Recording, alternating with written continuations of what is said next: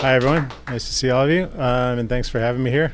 Like you said, I'm Kyle Leach. I'm a registered geologist in California, and I work for Sierra Streams Institute. I'll talk a little bit about Sierra Streams and then about the mining toxins and the types of toxins that there are and how we are working to clean them up and keep them out of the streams. So Sierra Streams Institute's been around for, I think, 18 or 19 years. It was organized around some community people that got together when they were rebuilding the Pine Street Bridge, and they were concerned about digging in the creek and sedimentation and what kind of toxins might be released from that. And so it kind of has grown over the years, and we have about 13 or 14 permanent employees and over 30 volunteers who do river monitoring all over the Deer Creek Basin, and we've recently expanded to the Bear River Basin as well. So we have over 30 sites that are monitored every month for river stream quality and things like that. So we are really into citizen science, where we're getting volunteers and to do actual scientific work, collecting data, bringing it back, and sharing it in a format that people can use and share with the community. So the work that I do, I came on about 7 years ago after working in the private sector for many years, and my focus has been on cleaning up abandoned mines, and especially in this area. We've gotten some good grants from the US EPA and the Sierra Fund, or the Sierra Nevada Conservancy. And so we've worked on quite a few mines. One is the Stiles Mill, which is just below the Pine Street Bridge on the far side from town, and then also the Providence mine, which is one of the biggest mines in the area. So the types of toxins that you get in these mines are basically, what happens is the gold was put into the rocks many, millions of years ago, but it was like a liquid injection of hot liquids into the rock. And the gold and the quartz tend to come together, and that's what they're going after when they're mining. But that liquid, the same liquid that brought in the gold, also had other metals, many different kinds of metals. And the most toxic ones that we find around here are lead and arsenic in general, some cadmium and a few other metals. But generally it's usually mercury, arsenic, and lead that you're looking for. The mercury was introduced later in the process of recovering the gold. So it was actually mined over in the Coast Range and brought over here to amalgamate the gold and aid in the recovery of the gold. So the mercury I'll talk about in a second, but the other metals tend to be fairly stable when they're underground, but once they get brought up to the surface, they get oxidized, they break down, the metals are released, and they tend to erode mostly as particles into the soil, into the creeks. And that's how you get the metal contamination in the creeks. Not so much solubility. In other kinds of mining, like for example, copper mining, you have a lot more acidic conditions, and then there's a lot more soluble metals that can go into the water. But we don't really have copper mines around here. There's some down in the foothills, that not too big, but there's some in Spenceville and in that area. So basically the assessments and cleanups of the metals that I'm looking at, the real focus is to stop the erosion of those particles into the creek, and also to mainly, the other reason, we're getting EPA grants to protect human health. So we're trying to keep people from being exposed to the metals, and then trying to keep it out of the creek. So we've done quite a bit of water monitoring. It's kind of expensive to do metals testing of the water, so we don't do a lot of that, but associated with my projects, we will test for the metals in the water upstream, right adjacent to our sites, and then downstream. And what we found is generally when the water is clear, you don't get much metal. The metals are almost non-existent in the water, but when it's cloudy and stormy times, then you're seeing a lot of metals in the water, sometimes over the, well over the drinking water standards. So takeaway from that is don't drink the water, don't swim in the water when it's cold and freezing and flooding anyway. So not too many people doing that. But the more hazardous thing would be mercury, and the mercury that was put into used in the mining process has eroded into the creek over the years, and it was lost during the process. So over 10 million pounds of mercury has been lost into the Sierra Nevada area, and that mercury turns into methyl mercury by a complicated process I won't go into, and it gets into the food chain. It gets biomagnified each time it goes up the food chain. So the larger fish, especially things like bass in the reservoirs, are the things that have the most mercury in them that people should avoid eating. So there's fishing advisories for people not to eat the fish. So that's probably the worst mining toxin exposure route, is by people eating fish. And unfortunately, the people, like the Hmong people who go out and subsistence fish, they're not really reading those advisories. So it's kind of hard to get to the people that are really the most affected. But for example, the Sierra Fund is doing a lot of work on that, on doing surveys of anglers and getting the word out and getting postings and things like that. So I could go on in all kinds of directions, but I think I'll open it up to questions anyone has on any topic like that. What do you think Michael wants me to talk more about? Yeah, so we have a mic here. It's nice if people do have questions or things you want to maybe ask while we have Ben here. If you want, just step up to the mic. Thank you. I always learn so much every time I come here. I have been measuring people in Chico area with their heavy metal. Mm-hmm. So I was really shocked how many people have mercury, cadmium, and lead. One kid has lead. I saw that was from the school. But now we may have a reason for from the water contamination. So how much water has been cleared, mediated so far? Are they still contaminated, or we're achieving certain level of decrease now? Well, I can tell you about a few. One of the main sources that I know of metals getting into the creeks are drain tunnels from old mines, and a couple of those have been remediated. The one is the Magenta drain that comes out of the Empire mine, and that's a really good success story. There was a lot of toxins that were going right through Memorial Park in Grass Valley, where people were playing in it. They didn't even know that it was toxic, and they found out, and they closed off the creek for a while, and then they started rerouting that water through some ponds. It's a passive remediation system where the water goes over limestone rocks and the metals drop out, and they have plants that absorb metals, and it's you can see it along the road that goes up. I forgot the name of the road that goes up towards Empire Road. Yeah, up by just below the Empire Mine. There's some big ponds there, so that's a success story. There's also the North Star mine in Grass Valley too. But the work I do is mainly keeping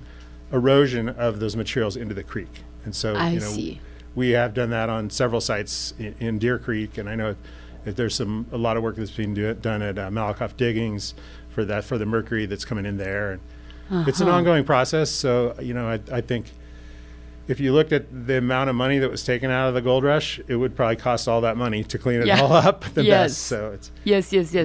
Have you ever studied any kind of bacteria that cleans up heavy metals? Bacteria, not so much. I know that they are kind of causing the problem with mercury. So, bacteria tend to make the metals more available into the food chain. So I don't really know how we've done stuff with plants and trying to get plants to absorb the metals. Mm-hmm. And we've learned a lot about it. We haven't had a lot of success, but we do have some leads, and people are doing studies on it and stuff like that too. I see. Are you helping other mining sites like Happy Camp, along the Klamath River? Are you guys connected? Any organizations doing cleanup there? I'm not too aware of the details up there. I know I've been following taking the dams out up on the Klamath River and those issues. But I don't know too much about mining cleanups up there. So we may have to know about them. There's one really bad mine up in north of Redding, the Iron Mountain. Has the lowest pH ever recorded in nature, and there's actually bacteria living in that, and that's an old copper mine where a lot of metals are leaching out, and there's a big cleanup that's gone on there too. So it's a big Superfund site. Thank you. So I do know about that. So, yeah. Thank you so much. Okay, sure. Has any heavy metal testing ever been done on Bitney Springs water? Not that I know of. I think it is tested by the county, and I've never heard of it being really bad. I don't know the specific results. But you do think it's tested? Because I've heard nobody tests the water. I don't know. I think that the county environmental health may have information on that. I've heard that they've put up warnings before and people tear them down because if people want to drink that water. So I personally don't drink it because I have not seen results. Right. Yeah. So- I'm concerned because I don't know. Yeah. Yeah. So my other question is that I do regular heavy metal testing with hair analysis, and I noticed an increase in arsenic when I moved to my current location, which is well water. And That's a good point. Yeah. I switched over to RO, and the arsenic levels dropped. So I asked my landlords about it, and they told me that the well water was tested by the county and rated as just fine. So how did that happen? That's a good point. Arsenic in groundwater is an issue in this area. It's not everywhere, but certain mines, or I mean certain locations, there is arsenic. It's naturally occurring usually, but it's usually in the areas where mining has occurred because the arsenic was concentrated during the mining process. So what I've seen is that people, particularly around the Banner Lava Cap mine up on Banner Mountain, there's higher arsenic there. And so when you do drill a well, it's required to be tested by the county for arsenic and other metals. And if it's elevated, then they require you to do some kind of treatment, which is a pretty simple process, but it costs money, to have that treatment. Reverse osmosis, like you said, is one. So, but how could I show up with arsenic when the county had given it a pass and said the water was fine? It's possible that you were getting small amounts, and then it just accumulates in your body. One of the things about arsenic is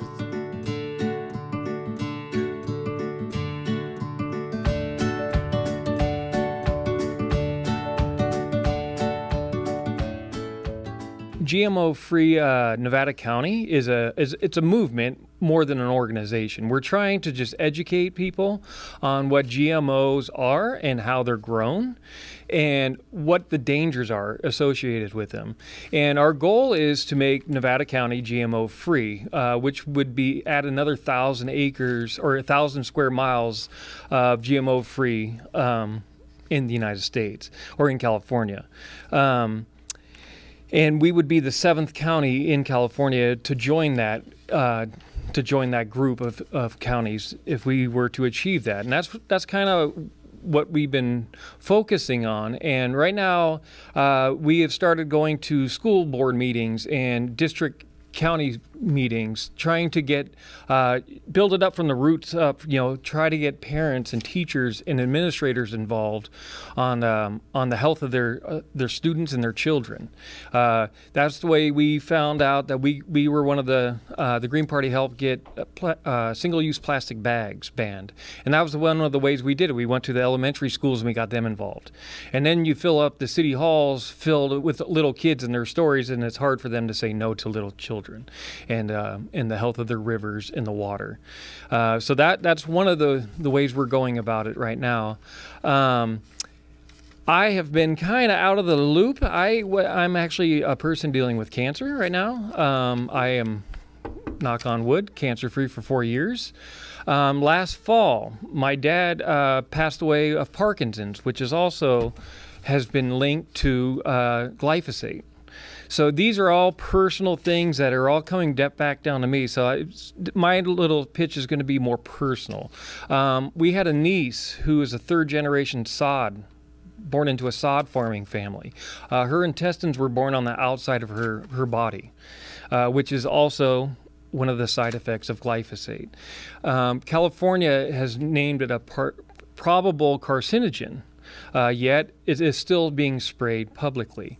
And so these are all concerns that we all have, and most people don't really understand that aspect of it. And then they don't really understand what GMOs really are, and it sounds like we have a great panel of people here to explain it, so I won't even mess around with it, not because I don't want to mess it up. But basically, when you raise GMOs, you're killing the soil. There's microbes, there's living organisms in that soil. And when you use herbicides and pesticides, you're killing the life in the soil. So it becomes dirt. There is a difference between dirt and soil. And the way GMOs are grown, you're feeding the plant, not necessarily the plant feeding off the soil itself. So there's a big difference between healthy looking food and healthy food.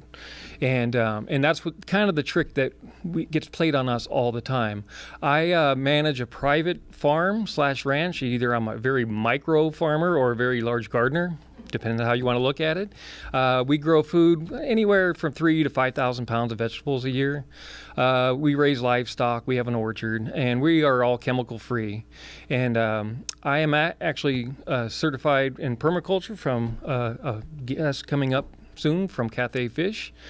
And we practice regenerative agriculture on the property I work on, and also on a 900-acre property that's trying to restore the water table or recharge the springs through mob grazing practices. And so we're really kind of involved in all that aspect of regenerative agriculture, which really is the future of agriculture. We have to move that direction if we are going to survive as a species.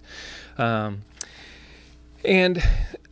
there is a bunch of numbers on here that I'm not going to bother, because it sounds like we have more professional people who will know these numbers.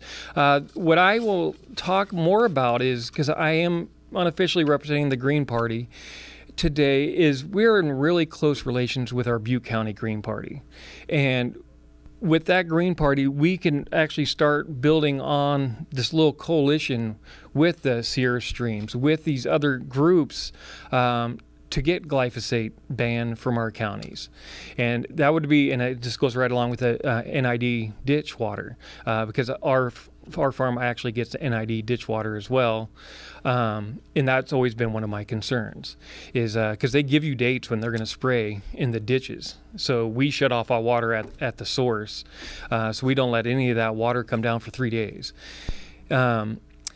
So the other aspect of it is reaching out and joining other groups, building coalitions. And that is going to be the number one way we get to it, because it doesn't take many people to get into a city hall meeting or to a school board meeting to make a change, because so few people, it is somewhat boring, but so few people go to those meetings. A small amount of people could actually get real change done, and that's the key to getting the change done. And this is an international issue as well. My brother lives in Cambodia, and he has an organization about organic farming and empowering villages to build their own co-ops, to grow their own organic food, to keep the excess to sell themselves, so they actually have income instead of giving it to the middle person who they would have to purchase seeds from. They all save their own seeds, they all clean their own seeds, and they trade seeds. And that's another aspect of GMOs that people don't quite realize, the concentration of seeds and the growth of our food. When we patent life, we're really limiting our ability to actually have diversity and people to survive on it. In India, farmers are committing suicide because they're sold a bill of goods on GMOs and what yields they're going to promote. And so today, it sounds like it's based on water and health. And I just really want to emphasize that GMOs equal glyphosate. Glyphosate, it's not sprayed on individual weeds. It's sprayed on everything. And those seeds are modified so they do not die off. If you were to have a non-GMO seed there, it would die. And so these are the concerns that we have, and that we're trying to basically ban in Nevada County. And if there were any question, I was going to see if Cathay would actually come up, because she's going to be way more on top of everything, because my focus has been on taking care of my dad and my own health. So off the top of my head, I don't trust my answers. I'd like to have a little more professional opinion. And Definitely professional. Yes. So this is Cathay Fish. So the GMO-free group here in our county has been going probably for 8 years, and it's gone through lots of different rebirths. It's a pretty small group, but it's a pretty feisty group. And the goal is, there's a lot of goals, but obviously the big goal is to make Nevada County GMO free. I personally would love to see, I'm going to say it out in public, I would love to see Briar Patch go GMO free, at least in the deli. I would like to go into the deli and eat food that does not have GMOs on it. I don't know, how do you guys feel about that? Yeah. So that's one of the things I'm working on. And if you shop at the Briar Patch, how about putting a little constructive comment in saying that you would like to see food, especially meat in the deli, that's GMO free. And you guys know that natural does not mean GMO free. Okay? So take a look. They have great signs, right, sitting above the food in the deli. And you'll see the first thing, if it's meat, we'll say a little asterisk it'll say natural. And then everything else has a star because it's organic. And so I did a little thing there, my personal little action. I've done a lot of actions there, but my own action is when I first moved here, I wouldn't be a member until they marked some of their food GMO free. Took me a while, but they did it. So my action right now is to convince them that even if it's spare meat, at least have the meat be GMO free so we don't have to eat Roundup and all that. Natural isn't good enough. Is it for you? No, natural's not good enough. So there's all different kinds of actions going on with GMO-free Nevada County. And the meetings are about once a month.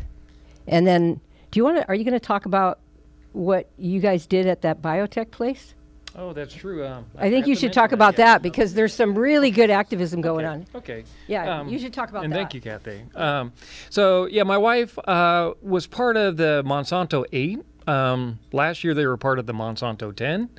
What it is it's a civil disobedience. It's a majority of Green Party, but it's not necessarily Green Party. But they go down to Woodland, to the main place where Monsanto does its... Which is the biggest place in the world. Oh, the largest Monsanto biolab in the world. And it's called Shut Down Monsanto. So what they did was they laid down in the driveway to not allow the employees to go through.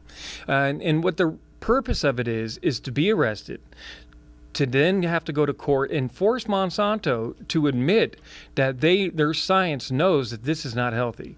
Last year, Monsanto did not show up, as expected, but it also allowed the media to come in and do some reporting. So there was a lot of media attention around it, and that's where civil disobedience is a really good tool to try to promote change.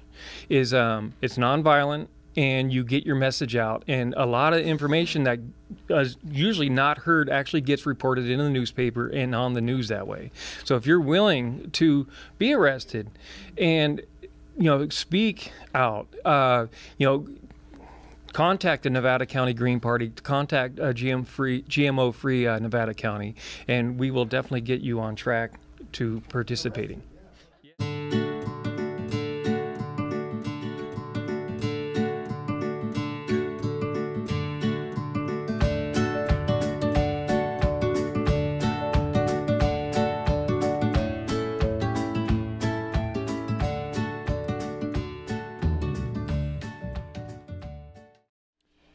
Thank you for inviting us here today. I'm Mike Pasner. This is my daughter, Yara Pasner. We are Indian Springs Organic Farm. We've been farming here in Penn Valley organically for 32 years. We will be co-presenting this afternoon. I'll start with some history of the use of Nevada Irrigation's district water on our farm. Yara will give an overview of NID's origins and evolution of current practices, and we'll finish with potential threats and how you can help bring about positive change for health and safety. Once the farm closed escrow in 1986, I went into NID's main office here in Grass Valley to pay my NID bill. They presented me with a calendar of the days they would be shutting my water off during the irrigation season. The reason for the shutoff was a drip application of aquatic herbicides directly into the irrigation water. This seemed like the most nonsensical thing to do, putting poison directly into water. Don't the animals drink it? Doesn't it end up in the well water and the natural water system? Over the last 32 years, I've been filing public records requests, attending public meetings, corresponding with NID staff and board members, and making noise. This is not right. Today we're here to convince NID to lead our state and nation in reducing our dependency on aquatic and terrestrial herbicides.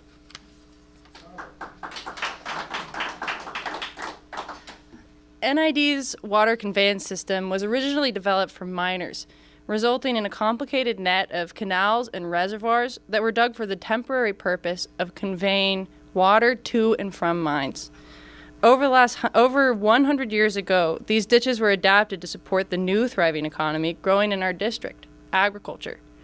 Today, there are about 475 miles of irrigation ditches in NID, and for the last 40 years, 350 miles of these canals have been treated with herbicides. Roundup is applied to the irrigation ditches throughout the year with no notice beforehand. Roundup contains glyphosate, which, as we've discussed, has been found to be carcinogenic in court for causing Dwayne Johnson's non-Hodgkin's lymphoma. The Office of Environmental Health Hazard Assessment has since placed glyphosate on California's Proposition 65 list of chemicals known to cause cancer. NID has responded by forming the Integrated Vegetation Management Working Group with the mission of field testing alternatives to glyphosate-based Roundup. Although the effort is headed in the right direction, this working group is seriously flawed. It is not open to the public, nor is it accepting recommendations from the public to guide their research, which hamstrings the working group's ability to operate with transparency and potentially to succeed at their mission.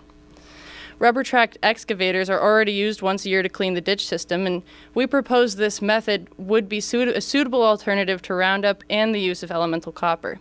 The working group is not currently considering expanding on this simple solution. Additionally, the working group is aimed only at reducing glyphosate use. NID has not invested in a program to reduce their dependency on copper-based herbicides such as Nautique, Cutrine, and Keptan, which are dripped directly into the water monthly during the irrigation season, the 6 months between April 15th and October 15th.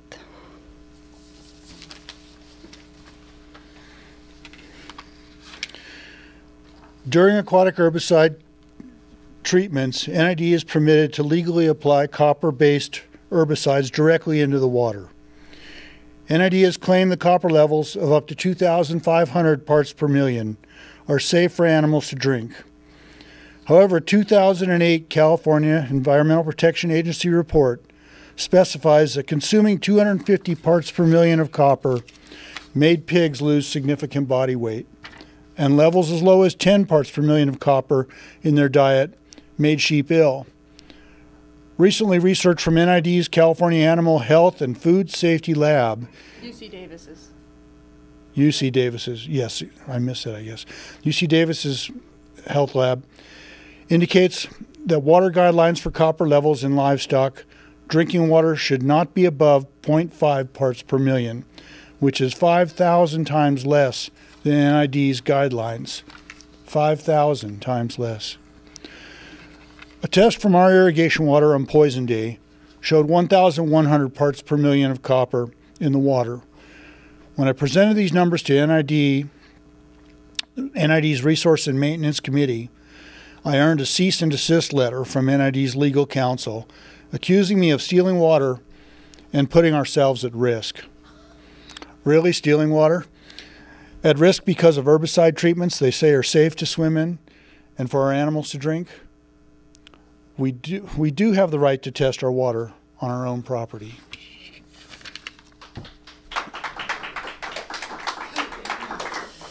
Moving forward, we are going to continue asking questions and engaging with NID to help make their public records more accessible.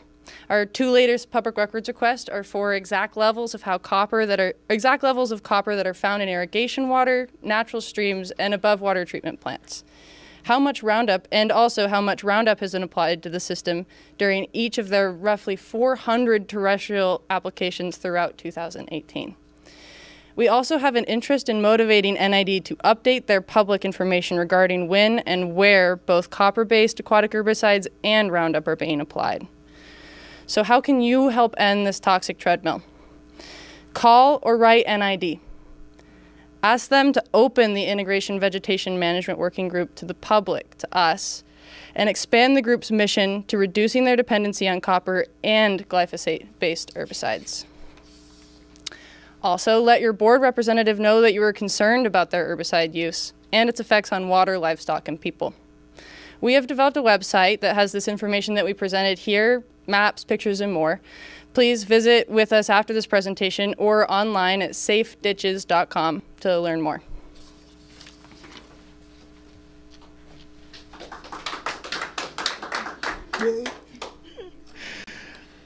Today, NID's expansive irrigation system has provided irrigation water to farmers and ranchers for more than a century, and that service is integral to our community's rich agricultural history. NID has the potential to be an excellent steward of our community's resource, leading our state and nation away from chemical dependency. Help them realize this potential, get herbicides out of our water. Big thanks to Michael DiMartino for hosting this community resilience event. Thank you.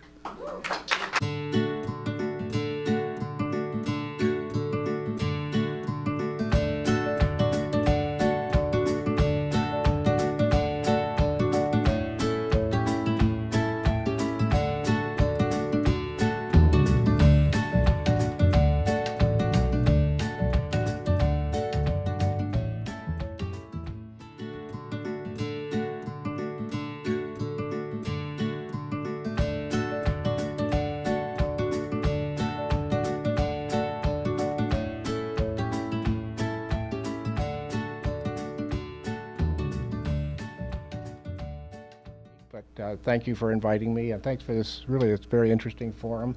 And I really like this idea of the source area, that someplace where anybody could go and get some great information. I think it's a really good idea. And the Wolf Creek Community Alliance, we've been working on we do water quality monitoring in Wolf Creek, Wolf Creek is a tributary to the Bear. It's entirely within Nevada County. It starts on Banner Mountain, goes right through downtown Grass Valley, and runs down to the Bear River, about 25 miles long. We started about 15 years ago. We do water quality monitoring, and it's great to see Mike and Yara here. Yara was a monitor when she was about this tall, and so she's still going. In fact, she's going. It's great to see her doing what she's doing now. So thank you, Yara and Mike. She's got some great parents. We do the same kind of monitoring that Sierra Streams does. Kyle spoke a little bit about it before. Circle also does monitoring in the Yuba watershed. We do the Wolf Creek watershed. We have about 25 sites now that we monitor every month. We've got volunteers that go out and collect mostly just the basic data of the water, which is like the temperature, the pH, conductivity, the dissolved oxygen, and the turbidity. Those things just give you a snapshot of what the water quality is like in general, and it's over time, and then over through the year, and then over time also. So that data has been collected now for about 15 years.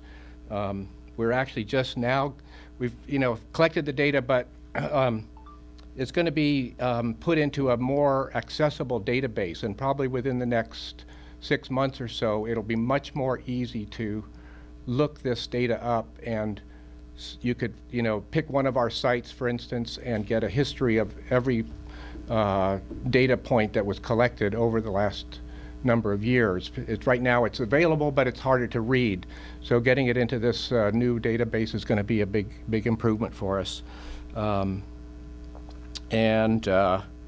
Let's see, someone mentioned about how important it is to get kids involved. We've been lucky. We've been working with the Grass Valley Charter School. They have a great program, and they've adopted 2 new monitoring sites. So once a month, they call them their class, their fifth grade class comes out. They walk from the school, which is in downtown Grass Valley. It's about a half-mile walk to their monitoring sites, and they're monitoring 2 sites. It's at a confluence where Wolf Creek and Little Wolf Creek come together, and they collect the data, and it make kind of a day of it because it's kind of a long walk. But it's really great to have them involved.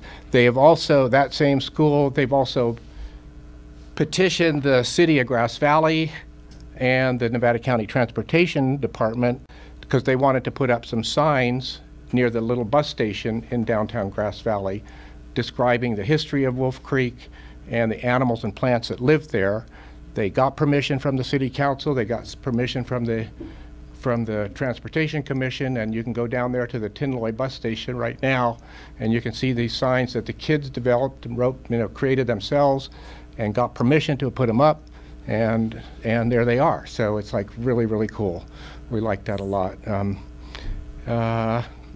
The other things we try to keep track of things that are of importance to the watershed.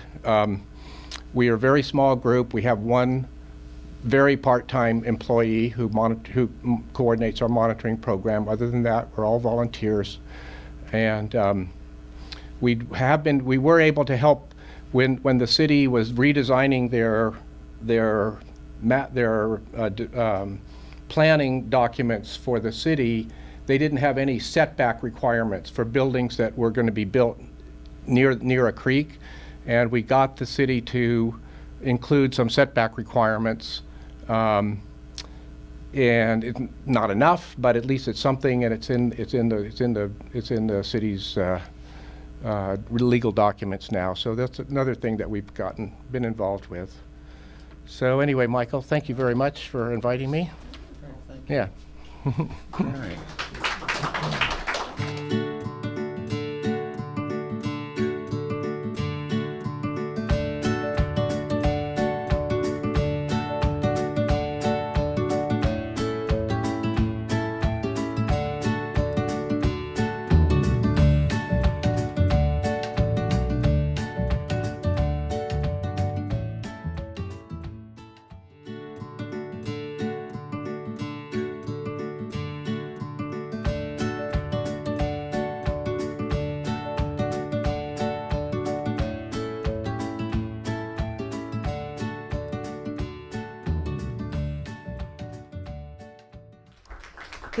This is a great show. Thank you so much. It's extraordinarily important. Yes, and speaking of fire horses, I found out our newly elected state treasurer, Fiona Ma, is a fire horse as well. There you go. Yes, so I'm here to talk about 5G, and I want to start with that I'm not a Luddite. I support technology, but I support safe technology. And to let you know that, interestingly enough, I'm now fighting against 5G and reckless wireless deployment across the nation. But in 1990-91, I actually had the first cellular phone store in Nevada County. I was selling the Motorola bag phones, and I was actually looking forward to the day that we'd have low orbiting satellites. I was an adventurer, and I thought it'd be great if I ever broke my leg on a mountaintop, I could just get on my phone and call for help. I thought it'd be great. That was before I understood the health risks. So a couple years ago, I got reelected again, second term on the city council for Nevada City.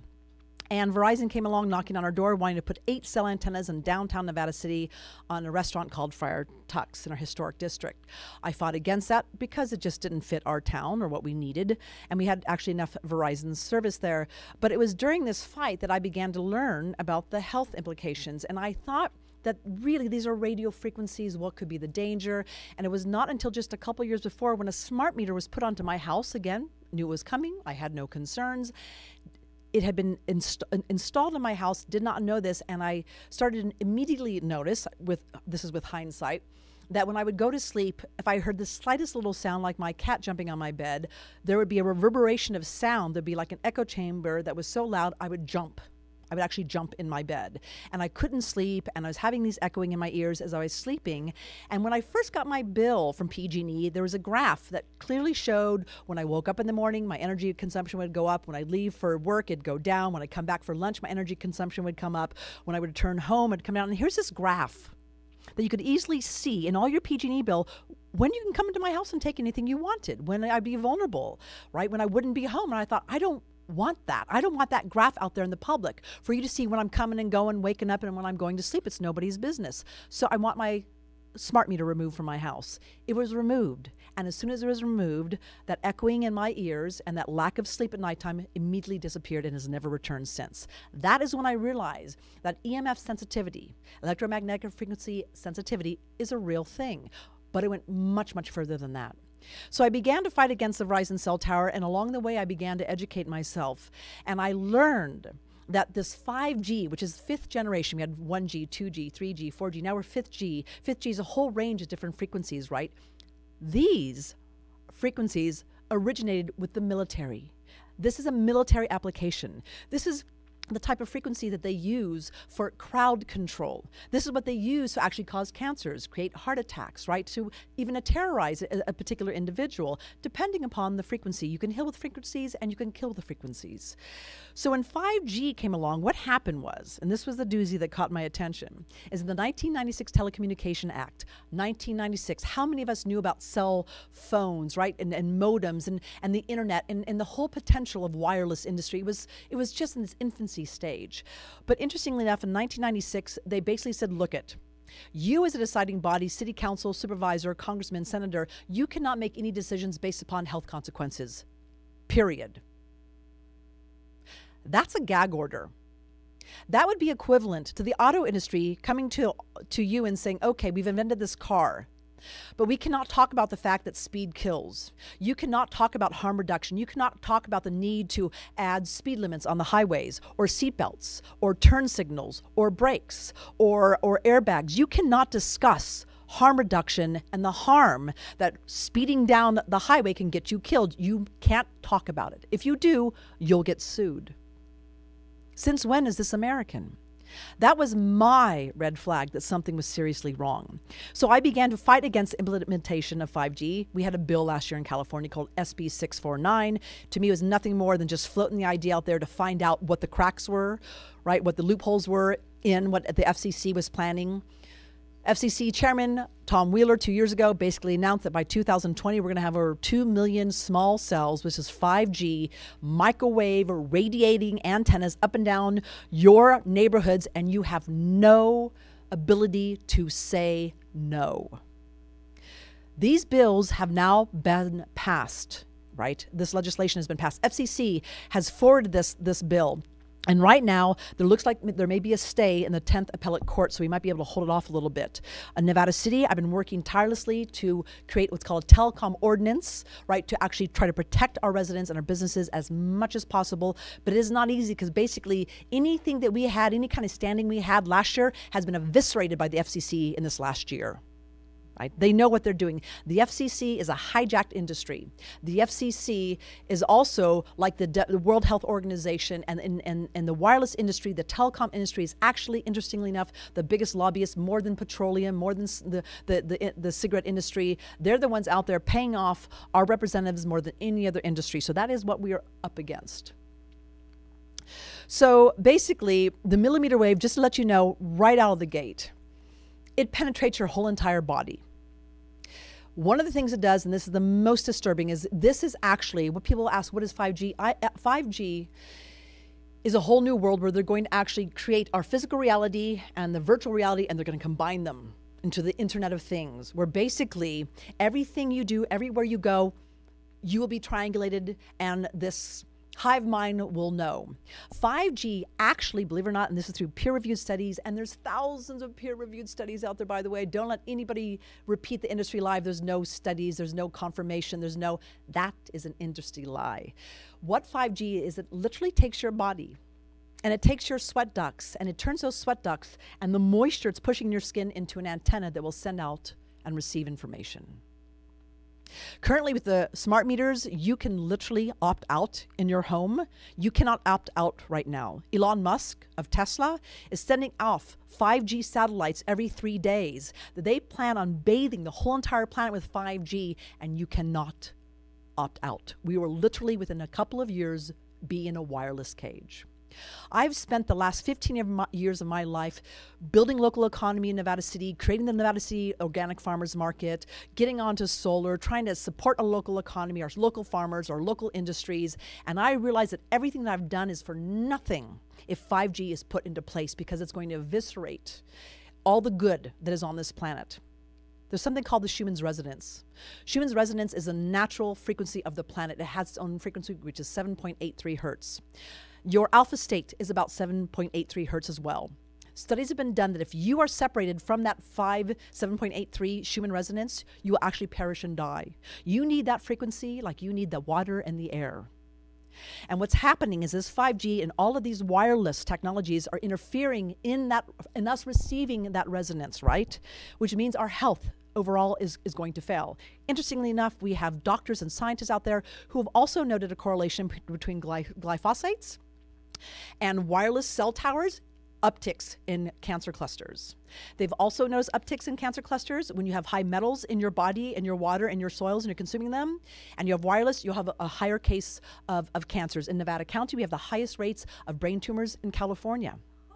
We also have an amazing increase in reproductive organ cancers. If many of you will note, we have many female residents in our county here, and the cancers are skyrocketing. We're talking 20, 30, 40-year-old women.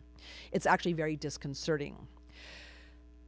The Nation had an expose. One of their reporters did an incredible job on how Americans are being war gamed. This came from a Motorola internal memo from quite a few years ago that they're going to war game Americans like the cigarette industry war gamed Americans. And what that means is they're going to make sure that anybody out there criticizing wireless industry or the telecom industry is going to be discredited and shut down, whether they're a scientist or an activist. The other thing that they're going to do with war gaming is they're going to make sure that they put out constant misinformation, so as long as you don't know really what the truth is, they can keep getting away with it. And the last thing to be war gamed is when they will place people onto the World Health Organization, the FCC, right, the American Cancer Society. So you have industry insiders on these agencies, right, these ABC agencies that are supposed to protect you, and instead you've got the industry insiders on there protecting the industry. And that's what we're up against. It's huge. It's absolutely huge. So what do we do? Well, the first thing we do is we have to understand something, that we are bioelectric beings, right? We are frequency. We are frequency. It is impossible for this not to impact us. This impacts the birds, the bees, actually the healthy germs and the creatures in the soil. This affects the soil down to several inches, as a matter of fact. All right. This actually affects the water. This affects the trees. This affects the migratory birds. They can't actually migrate. They can't find their ways, nor can the bees. This has an impact on everything from food production, right? And this is the biggest of all. Those who are most vulnerable are the unborn and the young, and this is why. When you're a child, when you're an infant, your cells are dividing and multiplying, right? So what that means is that as an adult, what took me 20 to 30 years to ultimately develop a cancer will take a teenager 5 to 10 years. And when you give a cell phone or a tablet to a little 5-year-old, it will take them 2 to 3 years to develop a cancer that would have taken me 20 or 30 years, because those cells are multiplying so much faster. And the bones of their body, right, the tissues of their body are much more able to absorb those frequencies than us as adults. So they're far more vulnerable. So what we're seeing now, what was reserved for 65 years and older, what we are seeing now is a deadly brain tumor called the glioblastomas. Those are reserved for 65 years and older. The fastest growing segment of the population in America to get these glioblastomas are 20 to 29-year-olds. Why? Because they've had cell phones to their heads now for 10 years. Now we have young teenagers starting at 12 years old, putting a cell phone in their pocket. The fastest growing rate of prostate cancer is between 15 to 19-year-old boys, because they've had their cell phone in their pocket for 5 years. We're going to see the same thing with younger. We're seeing children being born with leukemia, unheard of before, because their mother's been having tablets and cell phones and laptops, which are no longer called laptops. They're called personal computers, because the industry caught on. If they say laptops, they're going to be vulnerable for radio frequency injury lawsuits, so they call them personal computers. But mothers with babies have putting their laptops and they're radiating their children. These microwaves are the exact same thing as a microwave in your oven. Same thing. So when you carry a phone around, you're actually carrying a microwave oven around with the door open 24/7. Think about that. So the best thing you can do is reduce your risk, and that's what this is all about. We're talking about risk reduction. I have a cell phone, but I only turn it on certain times to check my messages, to check my answer, my recordings, any messages I have. I make sure to not put it in my pocket, to not put it on my beam, to not have it on me at any time. And this is very important, is to keep all of these wireless devices, and you just start one at a time, right? Is you try to reduce the wireless devices and those frequencies in your home at nighttime. Because at nighttime is when your melatonin is released, and that is when you get a good deep sleep. You can restore, and that melatonin is actually going out there and it's destroying those free radicals that your body has been making throughout the day. But if you have a wireless device like your Alexa or your cell phone or your little Apple Watch next to you, you're not producing the melatonin. And you're doing that to the children, I can't tell you what you're doing. So start simple. Turn your modem off at nighttime. And then once you get to that point, then you actually can turn the modem off good for good, plug in a good old-fashioned Ethernet, the blue cord you used to have to your computer, plug it into your laptop, right? Make sure you remove all wireless devices around you. Get rid of your smart meter. And one of the biggest things is your good old-fashioned cordless phone is one of the worst of all. Get rid of the cordless phone and go back to a good old-fashioned plugged-in phone. And lastly, I would say is just educate yourself. Go out there. There's thousands of peer-reviewed studies, hundreds of different websites.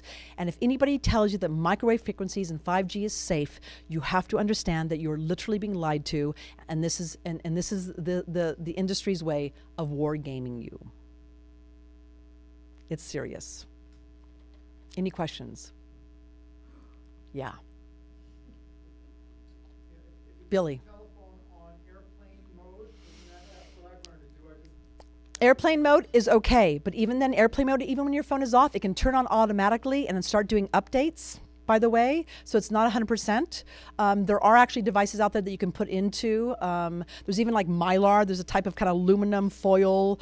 You use it on your insulation in your homes. You can actually make a little pocket out of that and put your phone into that. But you... And just to let you know, we're going to put it on YouTube, I'm trying to upload it. We were in an area where there's no other wireless devices anywhere near us. We were in a cabin out in the woods, and we YouTube this. I have my EMF reader, an acoustimeter. I said, okay, let's test the microwave. So we turned that microwave on, and it went all the way to the red range, as high as it could go, like you're standing under a big old cell antenna, right? And I backed away from that microwave oven with the door closed 100 feet outside of the house, and it was still in a dangerous reading. A microwave oven 100 feet outside of the house. So folks, educate yourself. Time is of the essence. Was it turned on or off? Turned on, and then I yelled to the person in the house, turn it off. She turned it off, and it dropped right down again. Wow. This is of paramount importance. Yeah. Thank you so much.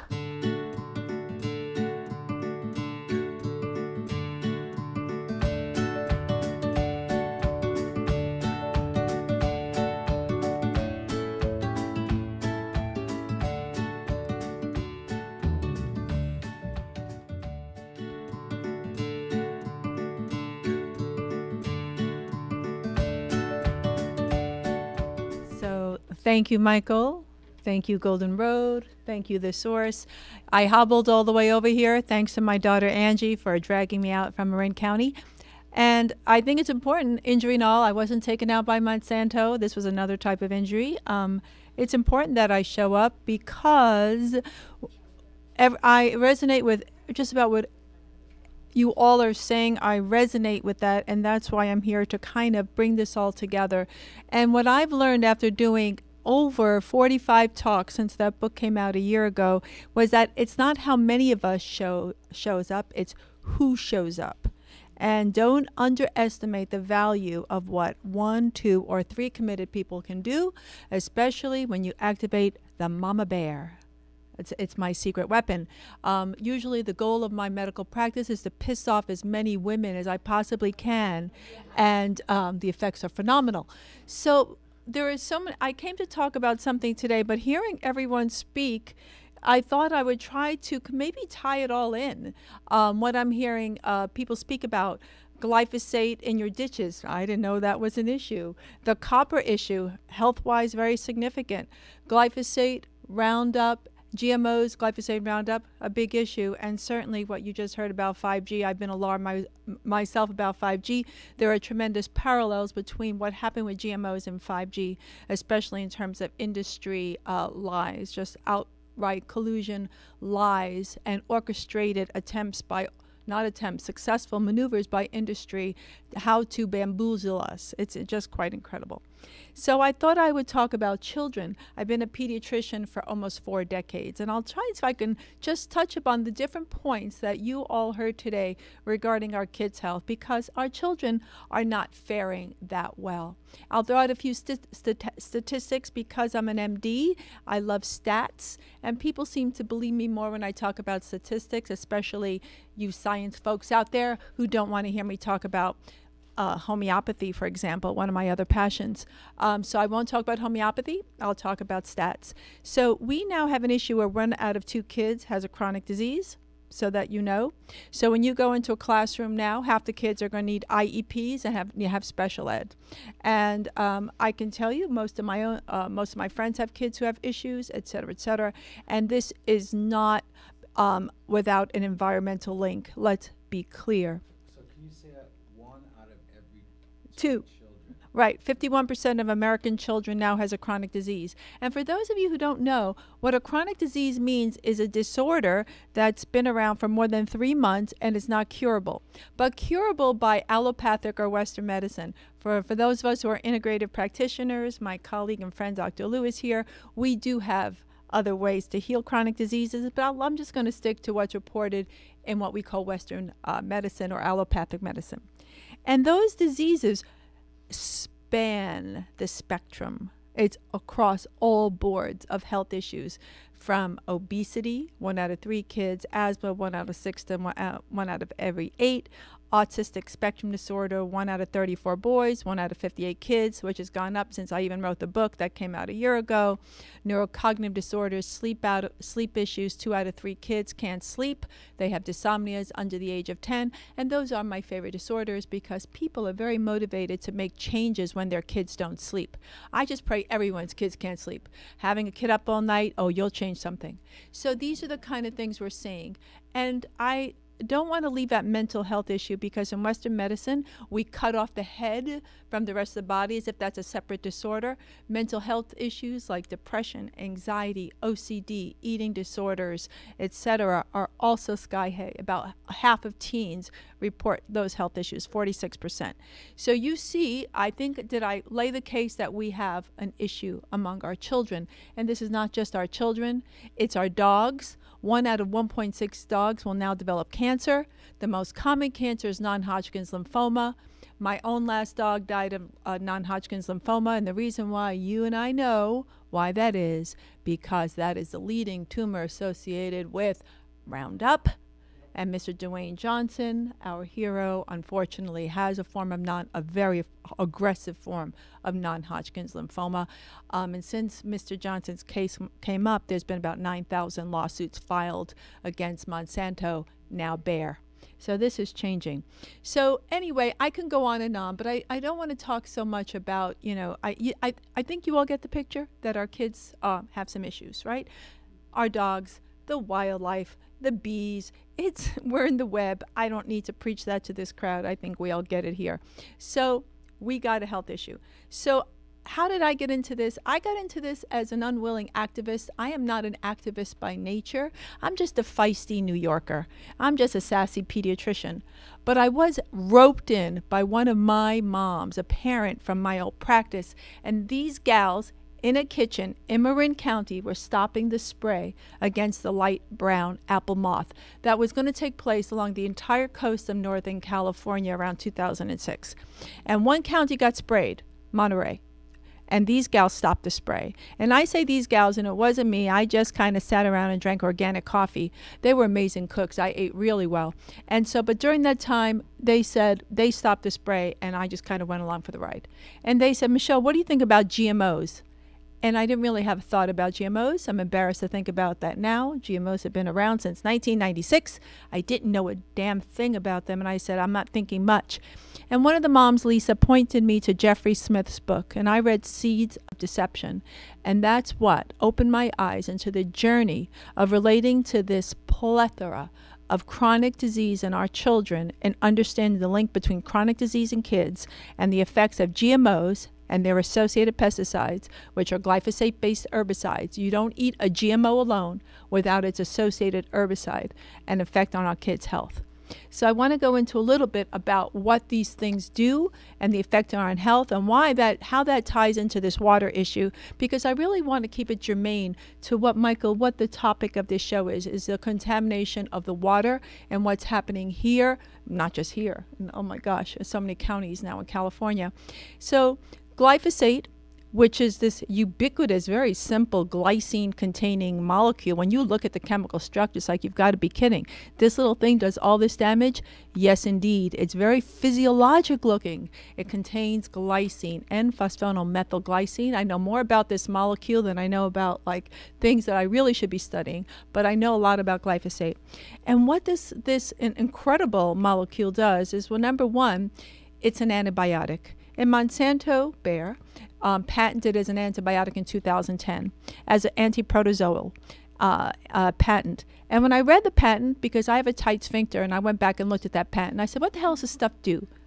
What it does is not only kill off protozoa, but Monsanto touted it as an antibiotic against strep, staph, every pathogen, even malaria. Every pathogen you can possibly think of was going to be helped by glyphosate as an antibiotic. So you would think, based on that we would have studied the effect of glyphosate on the human microbiome. That is the collection of organisms that make up your gut.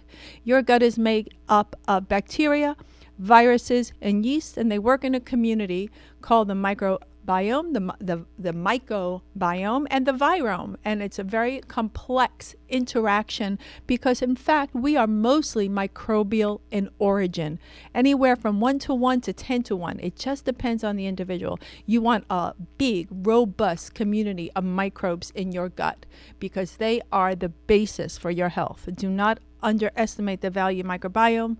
Love your gut bacteria. So this glyphosate, no studies, no human studies on the effect of microbiome, but one may be coming out.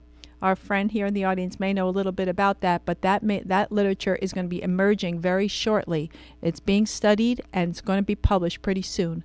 So, and the results are showing that, yes, indeed, glyphosate affects the human microbiome, and Roundup makes it even worse. Understand that glyphosate is bad, Roundup is worse. So we all clear on that? No, good question. I didn't even plant you in the audience. So glyphosate and no, they're not the same. So glyphosate is the main ingredient in over 700 formulations, Roundup being the most popular. What every company does, whether it's Bayer, Monsanto, Syngenta, Dow, they add inerts. Now, notice I put my little fingers waving in the air. Those inert are not so inert. For example, in Roundup has something called POEA, and what that is a surfactant. And surfactants break down fat. And where you have fat is in your nerve cells, for example, and cell membranes, your mitochondria and the cells. So what those surfactants do is break down the cell membrane so the glyphosate can enter the cell and make it yet more toxic. So Roundup has been shown to be way more toxic than glyphosate alone. Most of that work came out of France by Dr. Gilles Seralini, and boy, he was raked over the coals, but emerged triumphant. He's one of the biggest proponents that Roundup is way more toxic than glyphosate. But be clear, glyphosate in itself is not benign. So number one, it's an antibiotic. Number two, it's a metal chelator. That means chelation means it binds minerals like copper, zinc, magnesium, chromium, and all those cobalt, all those essential minerals that you have in your body. And the way that this was discovered is when glyphosate was first brought into the market in the 70s. It was invented in 1950, by the way, by a Japanese researcher. It's been around forever. is that they use it as a metal cleaner. The Stauffer company used it as a metal cleaner. And they saw the weeds were dying around where they were cleaning these heavy metals. So they realized that not only is this a heavy metal cleaner, but it's an herbicide. And that's how they started. So it binds. We don't have any human studies on how it binds in humans. We have in cows. We have no human studies of the effect of GMOs and pesticides in humans. We have 2 studies on Bt toxin in humans, 2. And Bt is a form of genetic modification using bacteria. And so that's what we're eating, just aside. So it's a metal chelator. What am I seeing clinically in kids? Is this relevant? Well, it's relevant to your copper issue. I hear folks out here talking about copper. Yes, it is relevant. So when I see children, they're mineral deficient. They look clinically mineral deficient. They have these little white lines on their nails, these little horizontal lines. They have ridging on the sides of their tongues. They have coarse, dry hair. Clinically, you can look at kids and see that they're sick. You don't have to even have a laboratory. It's called physical exam. Oh, wow, that's crazy. You actually examine a child, and you see that they don't look well. So what we do is when you check them and you do some lab work, because men want to see data, so I show the dads the numbers are low. These kids, you cannot operate your brain without magnesium and zinc. And kids are low. When you restore their nutrients, they get better. Amazing. Clinical medicine. It's amazing.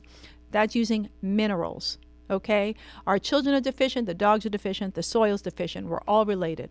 So this is the other thing that's going on. Copper, just so you know, because I hear so much talk about copper, I didn't plan to come talk about heavy metals because we do need some copper to run our bodies.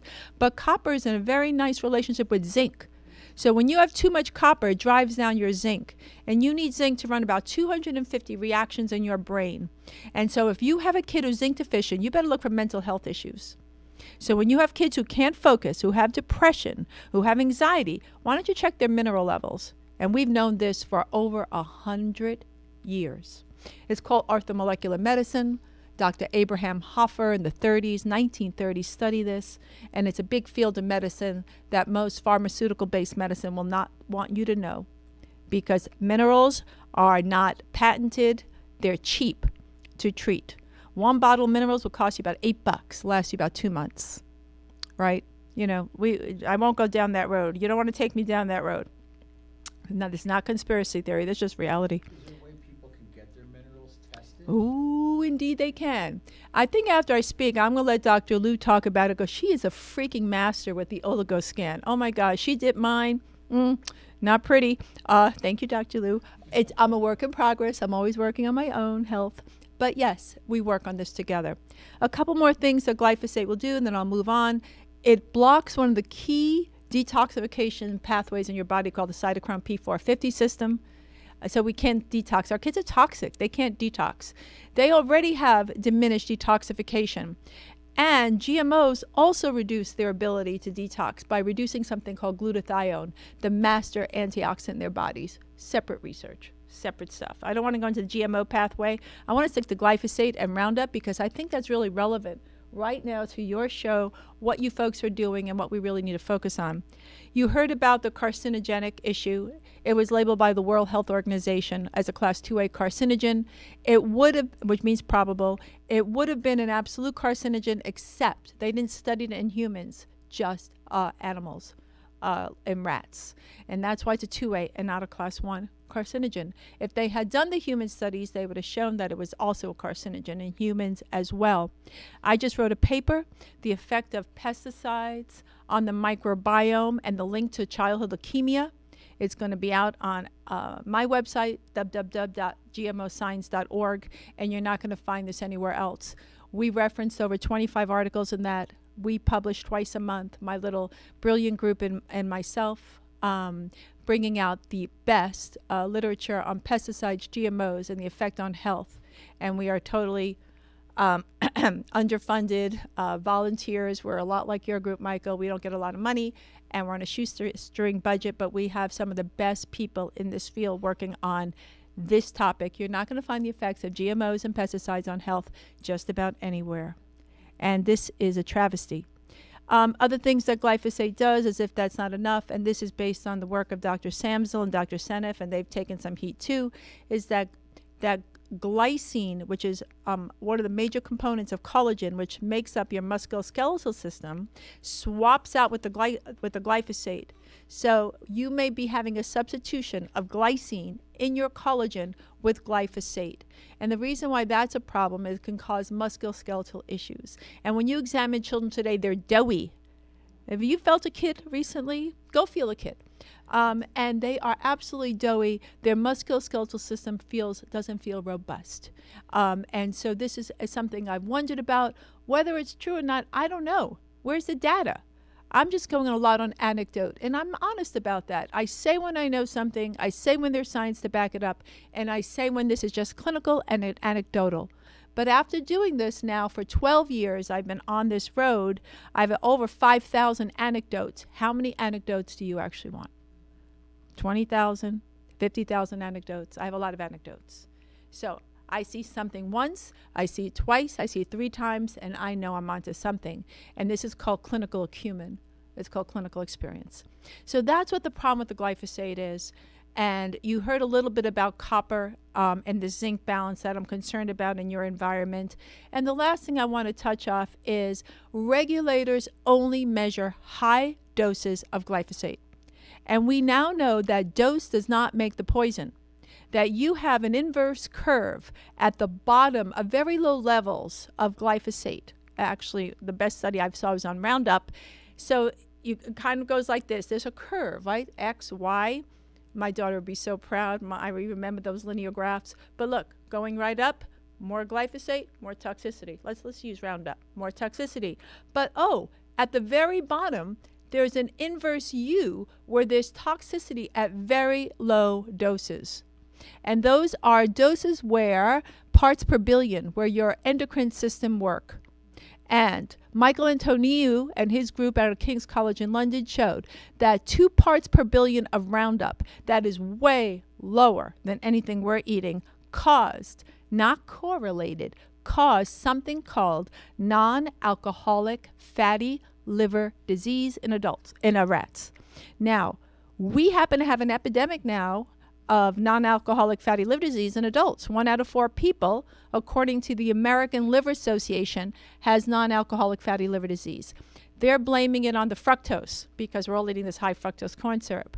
But is it the fructose or what the fructose comes from? It comes from corn. Corn is genetically modified and it is sprayed. You do not eat corn that's not organic, that's not been genetically modified. About 96% of corn now that's not organic in the U.S. is genetically modified. So if it's not organic, it's genetically modified. So this liver issue is silent. And it goes on to develop non-alcoholic steatohepatitis, which then goes on to cirrhosis.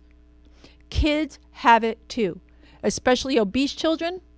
And they already have the NASH, the non-alcoholic steatohepatitis, which is the more advanced form. It was out of an Italian study. We get a lot of our information out of Europe because Americans are not allowed to research a lot of these issues here because science and universities are owned by big agribusiness. You were talking about Bill Gates before? They own Cornell. Now they're getting into Harvard. Purdue owned. Davis owned. These are owned. They cannot produce research that doesn't align itself with the big agribusiness that's funding them. You don't bite the hand that feeds you. So their research gets shut down. Scientists have been, we are silenced. If you want to watch a good video, we produced a video about this on our website. Feel free to take it and use it. And it links what we find to the tobacco industry. Now, I could probably go on for about 3 hours, but I'll just zip it up here and allow for questions. Great. And so we can sort of wrap this up because, you know, I get wound up, I get very excited, I'm very passionate about this topic. So let's take some questions. Yes.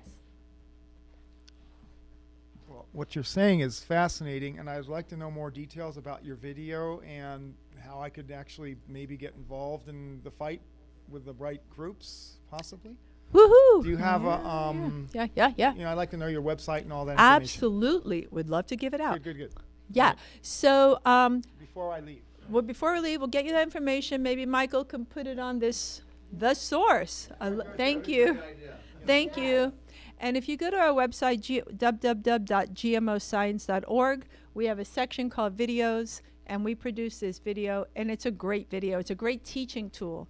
And I'll give you that information again, and you can get it from the source and off our website. So one of the things that really impressed me when I was at the state capitol meeting is with all of you, you actually showed a chart with Bayer, Monsanto, AstraZeneca, and how this closed loop of economic benefit is really self-explanatory. Could you just talk about that for a minute, where it goes to the livestock and the agriculture and people and the pharmaceutical companies? Well, and I have to give credit where credit's due. That beautiful chart was from my dear friend Howard Vlieger, student of the soil, who's a farmer, an organic farmer for decades, who's been on this battle even, before most of us even knew what glyphosate was. And so the way that Howard does it, and he does this brilliantly, and he walks the walk. Mr. Vlieger walks the walk. And what he shows is basically from the beginning of the curve, starting with, our food source all the way around, that companies like AstraZeneca are making money at both ends. The AstraZeneca produces pesticides. They also produce the drugs for breast cancer, right? So, and basically, so what Howard does, and he shows you, and if anybody wants that slide, you reach out to me and I will get you that slide from Howard. He will comply, and we can put it on your website. Oh, my God. Technology. Praise Jesus, hallelujah. I love it. I'm also, I am a Luddite, but I've learned to embrace technology. Like my 5G colleague there, whose name I can't remember. Thank you. And that's basically what it's showing, this web of how it's all bought in from the beginning to the end. And it's a web, and all these links to the web of how this is produced. And the big agribusiness are making money at both ends. So, and when we're sick, they make money to keep us sick. Yeah. It's a kind of a dystopian kind of thought. And as a pediatrician, I don't like to think that way. We're supposed to be like the happy doctors, right? But this is how we need to think. Any other questions that I can answer for you? Can I talk about the microbiome project? Yes, please. Please. So my name is Joni Blackster, and full disclosure, I'm the national sales manager for a company called Just Thrive. And the study that Michelle was referring to earlier is a study conducted by the research microbiologist behind Just Thrive. His name is Kiran Krishnan. And what we now have is technology that reproduces in what is called a gut model study. It reproduces the conditions in a human microbiome. Because when you're testing substances like glyphosate and Roundup, it's not moral and ethical to test it on real people. So they took 3 gut model studies. They calibrated them to represent the gut microbiome of a 3-year-old. And I asked the microbiologist why, and he said because the conditions are actually very different in a young child's microbiome than an adult. And one of those gut models was the control. The second, number 2, they dumped glyphosate, just straight glyphosate into it, and measured the effect on the gut microbiome. In the third, they added Roundup, measured the effect on the bacteria population in the gut microbiome. Then what they did was they added the proprietary formula of licensed strains, spore bacteria. These are a new concept to us. The spore bacteria to each one of the gut models, and measured the effect.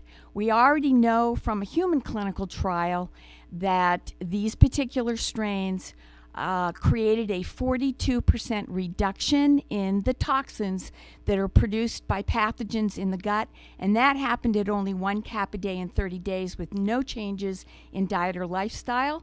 So we are expecting to definitely see some significant results from the study. If people are interested in learning more about it, because it's still in process for being peer-reviewed, analyzed, and it will eventually be published. Once that happens, those results will be listed on the Just Thrive website, which is thriveprobiotic.com. If people have any other questions about that, I am going to be in a lot of interaction with the microbiologist in the next couple of months, and I'm going to be completely picking his brain about it. You're more than welcome to call me or email me. My phone number is area code 831-246-0162. And my email address is Joni, Joanie, Blackster, BLAXTER, .rep@gmail. So this is probably the most exciting thing that I have ever been able to be personally involved with. So I'm happy to talk about it with anyone. And Michelle is in a few days, I believe, in less than a week, going to be in a phone conversation with the microbiologist about the results we have so far. Thank you. Thank you. So I think I'll wrap up with a couple things that you can do on a positive note, because Michael, I really like what you're saying here is Dr. Doom and Gloom, no thanks. Let's be part of the solution, because, you know, this stuff can be pretty depressing. So one, I mean, eat organic. I think everybody gets that. Two, you need to give your gut a plentiful of bacteria, certainly either in the form of probiotics, sporebiotics, fermented food, and or all of that. Fermented food does work. Even I'm no Martha Stewart, even I had my hand at fermenting, and I actually did okay.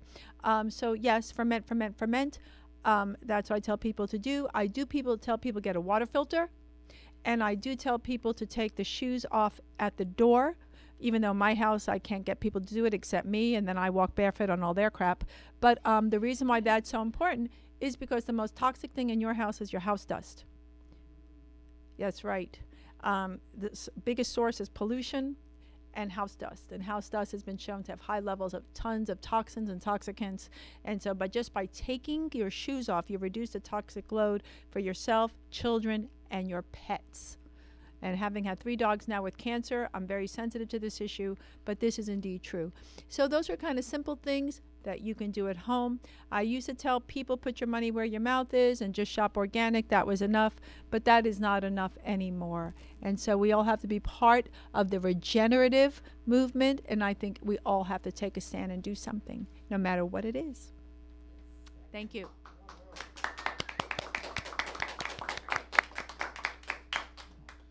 Such a treasure. Thank you, Michael. You guys pissed off a little bit? Yeah. Are you inspired a lot? There's hope. Yeah. Hi, I'm Carmen, and I just wanted to remind people that 4 out of the Monsanto 8 that were arrested on October 15th at Monsanto Woodland for protesting. Our arraignment is coming up on the 22nd of this month, so please give us all the support that you can. Thank you. Great.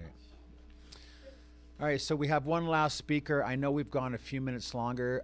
We are going to have some food after this. That's a time where we generally like to break bread and actually kind of let the rubber hit the road, per se. I know some people had to leave, so it's a little frustrating for me sometimes to have so many amazing people here and trying to connect the dots. But one of the reasons that we spent hundreds of hours with the programming to develop the technology and the network, everything you hear, all the keynote speakers are all platinumized, and they all have access. And hopefully we're asking them, even if it's just once a week, post your events, post this information. Let's create an alternative media source and information source outside of the corporate media who has their own agendas. So.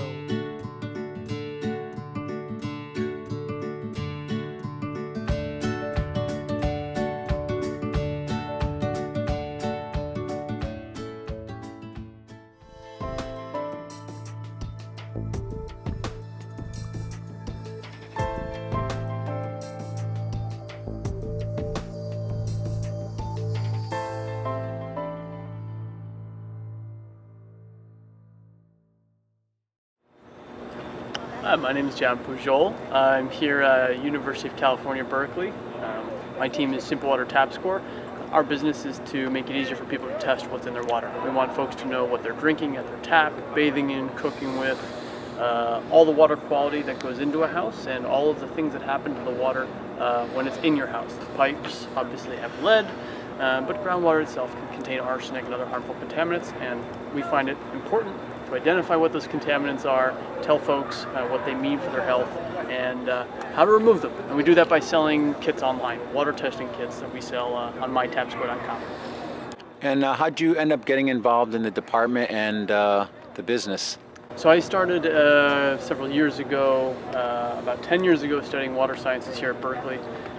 Initially with arsenic remediation, initially with a focus on removing arsenic from groundwater supplies, and slowly that transformed into a quest to actually analyze the water itself and figure out what is in the water, because we found that there's a lot of treatment technologies out there, but hardly anyone actually testing the water at home.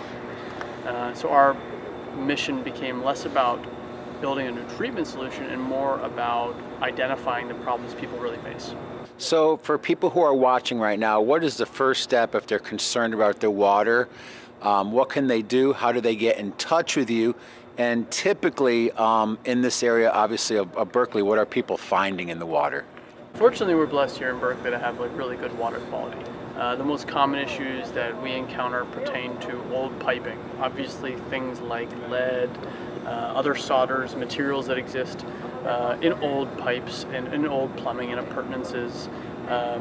But the actual water quality that we're served by the public water system here, and worth noting that most folks in Berkeley and in Oakland are served by a public water system, and in San Francisco. That water quality is great. Everyone does a good job. Some people don't like the chlorine, the chloramines. There are health risks associated with having too much of these in the water, too much of the chlorination disinfection byproducts that can emerge if chlorination isn't working properly. But by and large, we're really happy with the public water system we have. Is there fluoride in the water here? Sometimes. Sometimes. Depends where. Yeah, I think there's a lot of fluoride is an interesting one. Fluoride. You have new science all the time.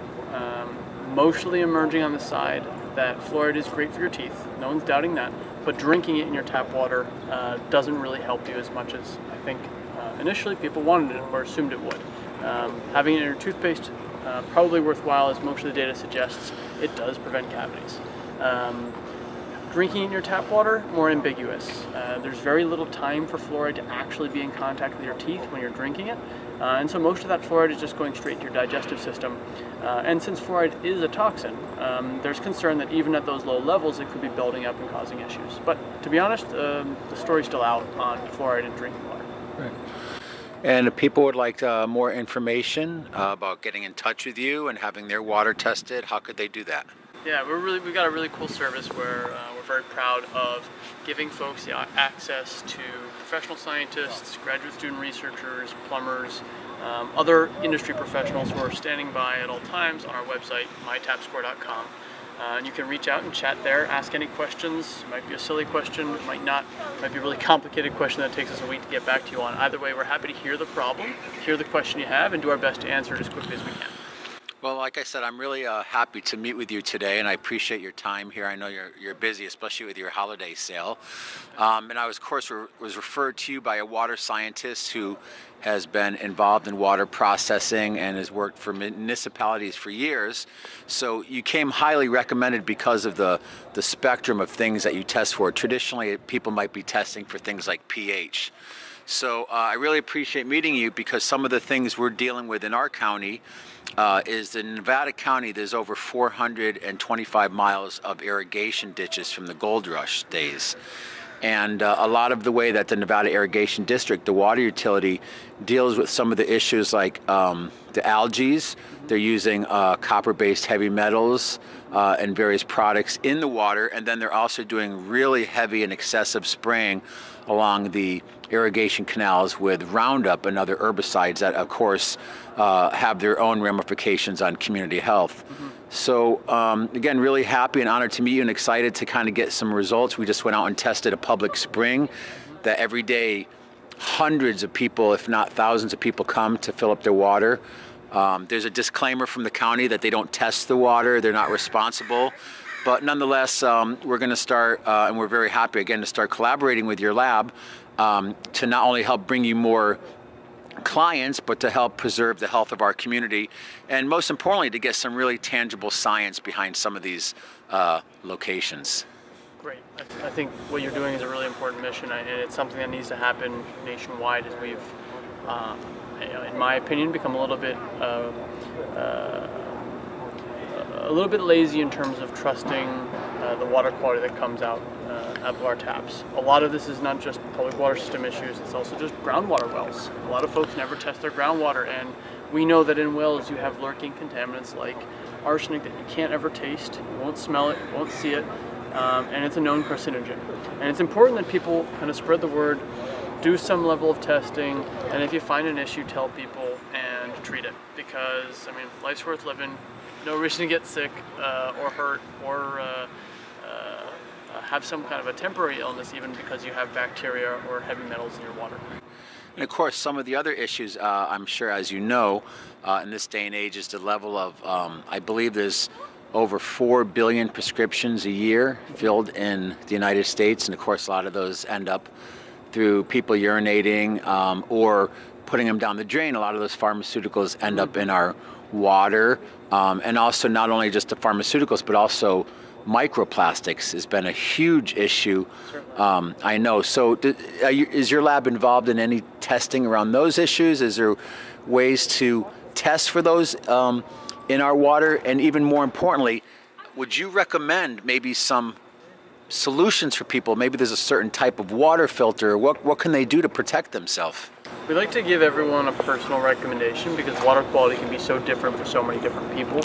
And also needs are different. If you're a renter, if you're an owner, if you have a basement, if you have radioactive issues like radon, or if you have heavy metal issues, it all varies kind of our suggestion. There's no silver bullet is what I'm saying. Well, just testing for pharmaceuticals or microplastics. Yeah, there's obviously a lot of interest in that. We do microplastics testing, we do pharmaceuticals testing, PFAS testing. I think we probably will say yes to any type of test insofar as we can figure out how to have it tested. And that's part of the brilliance of our model, we think, is that we have such a wide network of testing capabilities that just about anything we can deal with. Now, if you choose something kind of wild and out there, it's going to be more expensive. That's the only problem, but we'll do it. I think that's kind of what we're striving towards, is that we can become a one-stop resource for anyone who wants to test absolutely anything in their environment. Fantastic. And I know you just mentioned about radon. I know that that's another huge issue up where we live. So if suppose someone has a cement floor basement and there's a presence of radon, is that getting into the tap water? Is it getting into the groundwater? Maybe if they have issues as far as drainage and maybe a French drain, how does the radon affect the health besides the inhalation? As far as the water in a domestic house or dwelling? It's a good question and a strange one. Radon continues to be an inhalation issue even in tap water. I mean, sure, you will ingest some of it if it's dissolved in the water, but generally speaking, you're being exposed to radon gas. The radon gas will come out, with the water from the tap or from the shower faucet, and especially if you're in a hot shower and you're spending 15 minutes in there and that water's coming out just spewing, radon gas. That inhalation can be very damaging to your health. In particular, radon gas usually exercises its harm on you through the emission of alpha particles, a form of radioactive decay, and those are known to degenerate cells, cause cell damage, potentially lead to cancers.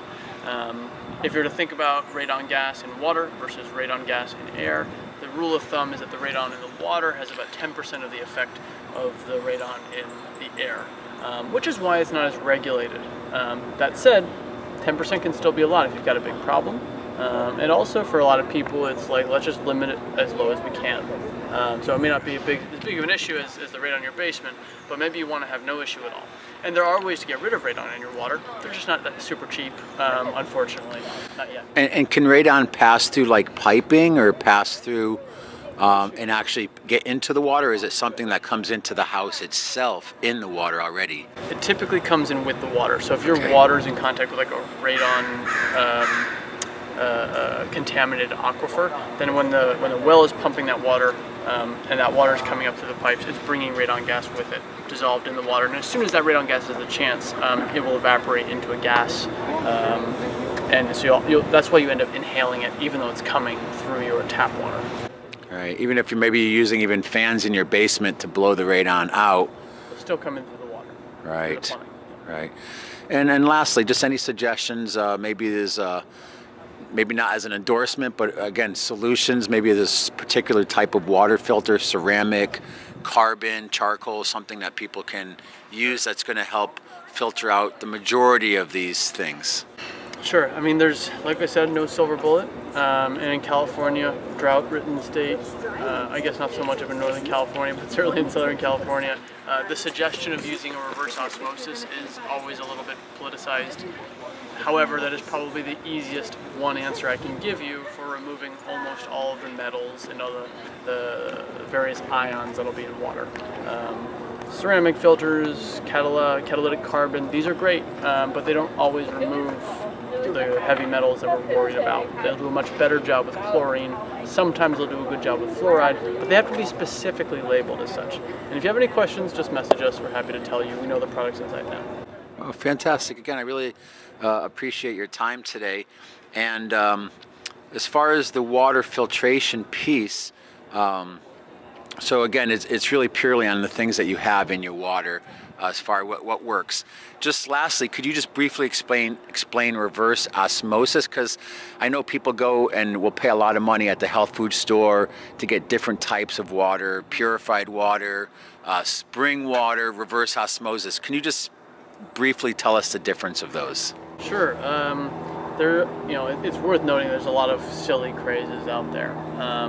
Silly in the sense that, they might be true, but there really isn't the kind of validation out there at the moment, which, you can rally behind full force without at least appreciating the fact that, the science isn't fully in.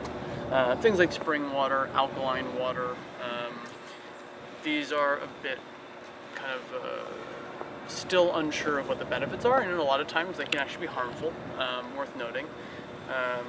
As far as reverse osmosis treatment goes, it operates on a process in which you're using a membrane that selectively removes charged particles from entering your final water supply. So if your raw water supply is coming in with a bunch of different charged particles that you don't want, those charged particles will not move through the membrane, and therefore the only material in your water that will move through the membrane is the water, the H2O. Now, there's some gases that'll move through. There are contaminants that will ruin the membrane, and so it's not always such a simple answer. But you can think of the reverse osmosis membrane as a filter with really, really, really tiny holes that operates on a principle of exclusion, excluding things that cannot, fit through that membrane. On the other end, you get clean water, but you have a waste stream, and that's why it's considered a little bit wasteful, because reverse osmosis might take in 100 liters of water, spit 40 of them out as waste, and only deliver 60 of them as final product. So if you're in a drought-ridden area, RO is a bit of a political word. Yeah. And of course, having a filter on your shower for whatever chlorines or things are in your water, and of course having one at your tap is always helpful also.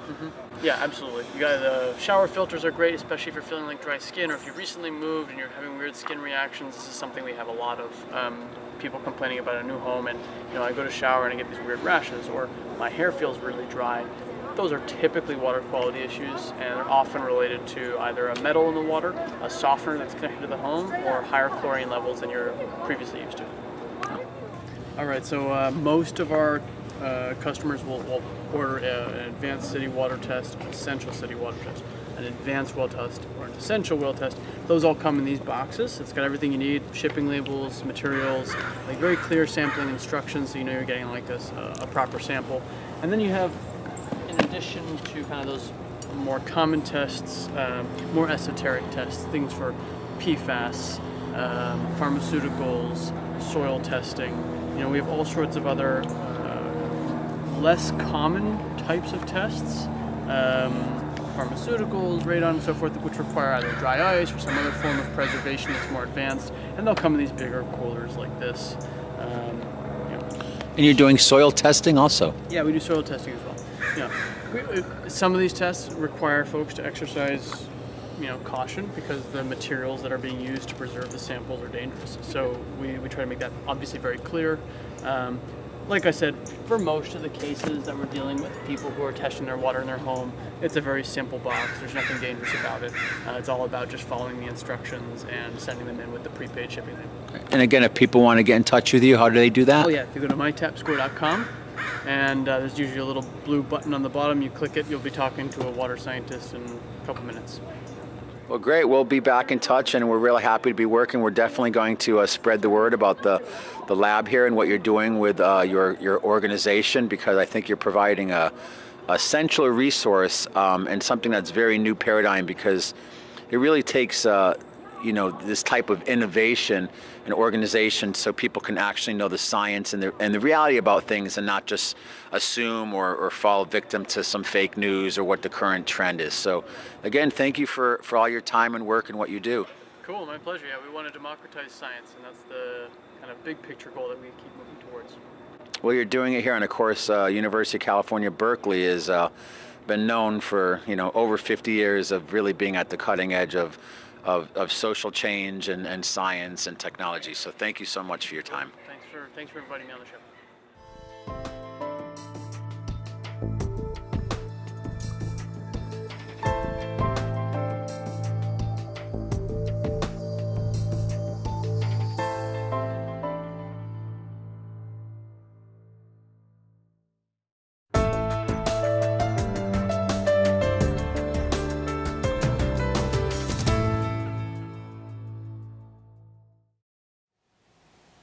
Hello and good day to all of you out there watching this video. I'm Michael DiMartino, the host and producer for Golden Road TV and Radio, and today I'm working in collaboration with ARC, the Alliance for Resilient Communities, and we have the great honor to spend some time, get to know, and to interview David Howland. So welcome. Thank you for having me here today. And we got to meet the other day at the farmers market briefly. You're doing some really important work, which has come to light in recently the legal case with the gentleman in Vallejo who won against Monsanto, but also with Michael Parson, who got front page on the Union talking about the effect of Roundup on the organic farms in Nevada County. So you're here, you're a specialist, you have an illustrious history. So tell us a little bit about yourself and your background of what brings you to this work today. Well, in the last 7 years, I've been working on a biological sensor that monitors the level of life in water or other fluids. It provides an output in proportion to how much life is in the fluids. And prior to that, I managed an engineering department, product development in water treatment, especially in chemicals, chemical controls, and such. So you're not a hobbyist, you really are a specialist. Yes, fair Fantastic. enough. Fantastic, great. So thanks for being here today, and let's get right to it. Tell us here in Nevada County and for many around the world, what's happening and what's in our water? Well, there's a lot of stuff in our water, and it's quite a challenge for the water providers to manage it. This is surface water primarily here. Water treatment intends to remove toxins and to control pathogens, and they do a pretty good job of that, actually.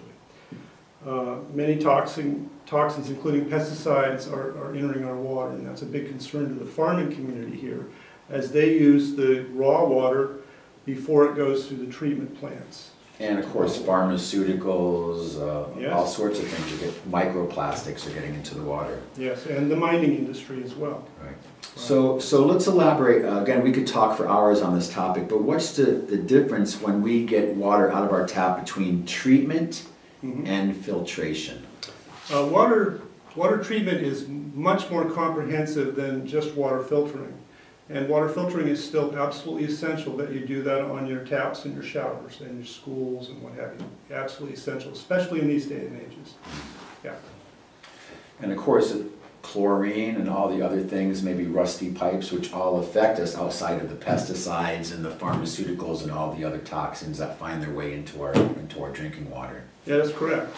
If you have pipes that are super old, it will leach in lead, for example, and be beyond the limits. Right. Yeah. So can you give us a little bit of insight of what water providers must go through as far as regulations to bring drinking water to consumers? They're responsible to meet maximum contamination levels set on the toxins that they're responsible to remove from the water. And is it true that some toxins can't be removed from drinking water? Some toxins are much more difficult to remove from water in certain water processes, and they may or may not include those water processes in water treatment. So knowing this information here specifically in Nevada County, what are the concerns of farmers, whether they're getting water from the NID ditch or they're getting it from the tap or through public utilities? What's the big concern? Primarily would be the pesticides that are in the water.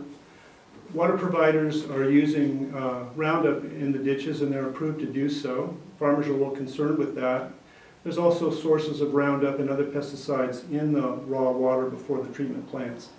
And so the organic farmers are especially concerned that they're feeding Roundup to their plants and animals. Which is what got Michael Parsons his front page interview in the Union, because he is an organic farmer, and he brought to light that, well, a lot of the farms here in the county might not really be organic because they're using this NID, this Roundup and glyphosate tainted water, along with all of the other toxins that are potentially in the water. So knowing that, is there a history of toxic chemicals in the United States that are being used that are directly affecting consumers in general? Well, yes, that brings us to this guy here. In 1917, what's called the radium girls were hired to paint the radium on the dials of watches and clocks. And what was interesting is nobody knew at the time that was a toxin. And it took 21 years or so before they realized that. And some of the deceased bodies of the ones that survived glow in the dark. So that's pretty heavy stuff.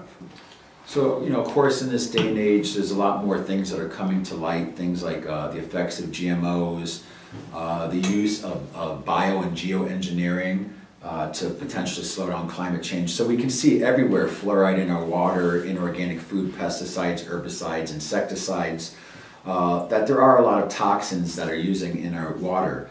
So is there something that we can add to our water or do to our water to make it a little safer? Water filtration is the point of use. Water filtration is the thing that we must do more now than ever before. Right. And it has to be the appropriate kind of water filtration, and they have to be serviced properly. That's what we can do. Right. So again, we could go on this subject, I know, for a lot of time, but we'd like to get right to the point. We don't want to just bring issues to light here through Golden Road TV and ARC. We want to really give solutions. So what can people do besides the water filter? Yeah, water filtration is the biggest thing they can do, but they can also vote for people that are more interested in health issues. They can learn and teach. They can inspire others. They can ensure point-of-use water filtration is in their schools. And they can consciously look for water filtration in point of use and make a change there. And they can get involved in any way that makes sense to them. Right. Yeah, absolutely. Well, once again, you're tuning into Golden Road TV. I'm your host, Michael DiMartino, working in collaboration with ARC, the Alliance for Resilient Communities. I want to thank David Howland for his time and his expertise, and also for some really exciting patents and inventions that you're working on that are dealing with some of these issues. So thank you so much for your time. Exactly. All right. And we'll be back.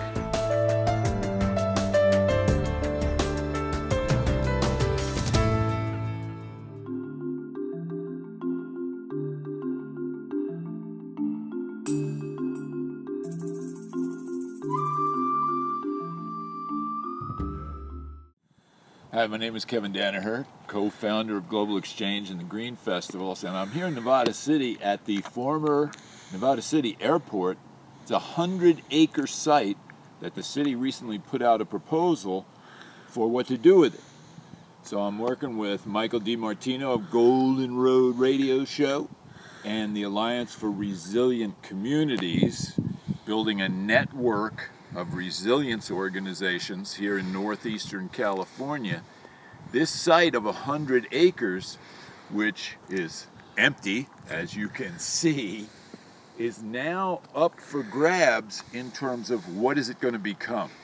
So we're trying to bring together a lot of diverse people and organizations to say, look, this could be a platform where we bring together the permaculture people, the artists, the youth groups, the environmental groups, CAL FIRE. We've got some serious issues confronting us in California in terms of how do we manage our forests and how do we more generally manage our land.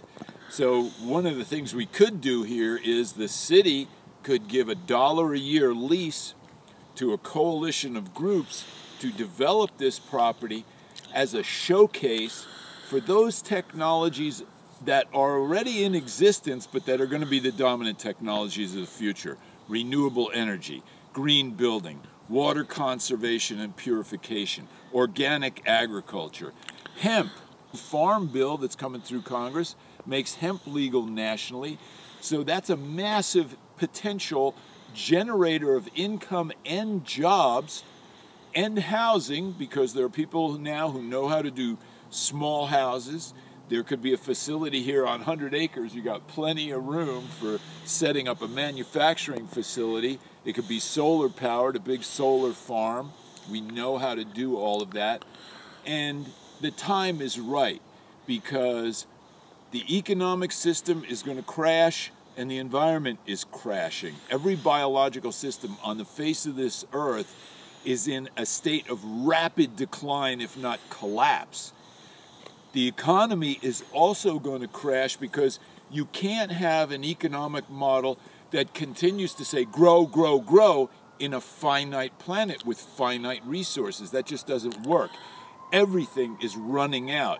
So we have to switch to a balanced approach to the economy of how are we going to pass on this planet to future generations so they don't curse us for having screwed everything up. And so there's two things going on. One is the system that is getting worse. The system that could be keeps getting better. Wind energy, solar energy, the prices are coming down, etc. If we get people to understand you don't need to live in the world that is. You can live in this world that is becoming. That unleashes a lot of spiritual and political energy. And we can build a movement starting with this location right here.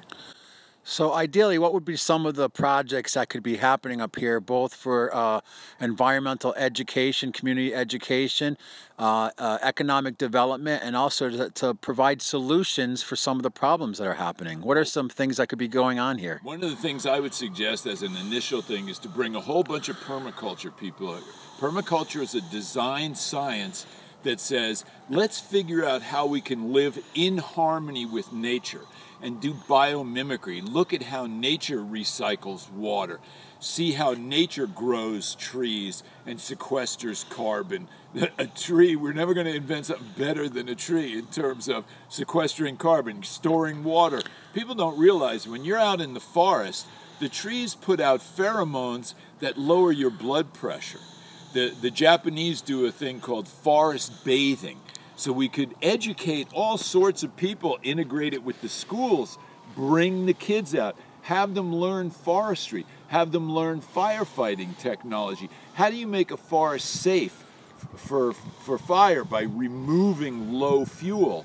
All sorts of activities like that, both educational but also productive enterprise. Things like rustic furniture. You're going to be cutting down some trees and cutting wood. Okay, let's build stuff out of it. Let's build tiny houses. There's people in the Bay Area who know how to do that. They can come up and do workshops, cob building workshops, all sorts of trainings that people will pay to get that training, and then you've got something left behind, a structure left behind. So I would see this property as a platform for building unity. Fingers are breakable when they're like this. When they're like this, when they're united, they're unbreakable. The motto of the United States is E pluribus unum, from many, one. And that spirit of building unity across political, religious, racial, gender barriers, bring people together and create a platform for helping us accelerate into the next economy, the green economy. And as opposed to just being a concerned citizen, just tell people who might be watching this a little bit about your background and how you've been involved with Green Festival and also TED Talks, and just let people know a little more about yourself, and so they can understand that you have a world of experience and background, and you see the potential with this property. Well, my mama told me never say things about yourself. Self-praise is no praise, as she used to say. But yeah, I got a PhD at the University of California, Santa Cruz. Thank you very much, banana slugs, go slugs. And Global Exchange, we started Global Exchange in 1988. It's still in existence 30 years later, human rights organization, educating the American people about what's going on in the world and why U.S. policy in most places sucks. And the Green Festivals we started in 2002 as a reaction to what happened in 2001 with the towers crashing and all this kind of stuff. And I said, we got to do something positive. We can't just be against the empire. We got to show people there's a green economy. And the green economy movement is taking off like a rocket. If you look at the data on solar energy, wind energy, green building, all these efficiencies, it's growing faster than the general economy. So that's going to be the future, especially as biological systems break down. People don't realize when all the ice on this planet melts, which it is doing, it raises ocean levels over 200 feet. It's the elbow on the Statue of Liberty. That's going to create massive migration to places like this that are lightly populated. So it's up to us who live here in Northern California to figure out ways that we can educate people about how do we transition to a totally renewable, totally sustainable, circular economy that doesn't extract from nature, but helps nature be even more productive than it is. Great, thank you. And lastly, any words of wisdom you'd like to leave people with? Because, you know, people who might be watching this might be living in a house somewhere in middle America. They might have a very busy life, children, families, or be taking care of a senior parent or something. What can people do practically, just in their own house, in their own home, to help protect the environment and also to live a healthier lifestyle? Well, one of the things you can do is if you go on YouTube and you put in my name, Kevin Danaher, Kevindanaher, you'll see a whole bunch of lectures I've done and interviews I've done and stuff like that. And what it comes down to, I think, is we're in the process of redefining what love means. Not the little love in a Hollywood movie of two people, a little island of happiness in a sea of misery, but big love. Nobody left out. It's what all the great spiritual leaders, Jesus and Buddha and Mahatma Gandhi and Dr. Martin Luther King, all these great spiritual leaders had the same message: love. Love is the answer to all questions. Unconditional love. Reaching out to our brothers and sisters who are less fortunate. Reaching out to Mother Nature, and instead of destroying her with this extractive economic model, but being generous of spirit. And it turns out that when you're generous of spirit and you're kind to other living things, it improves your physical health. So we're seeing science and spirituality coming together. The golden rule, treat others as you want to be treated, exists in almost every culture in the world. And now what we're doing is we're unpacking that word others to mean all living things. Treat other living things the way you want to be treated. Great rule to live by. Well, thank you so much for your time, and I know you're undertaking a similar type of resilience project up in Plumas County at your place. So again, thank you for your time and for coming up here to Nevada County to help raise more awareness about the potential of this spot for us, and we look forward to collaborating in the very near future more. My pleasure.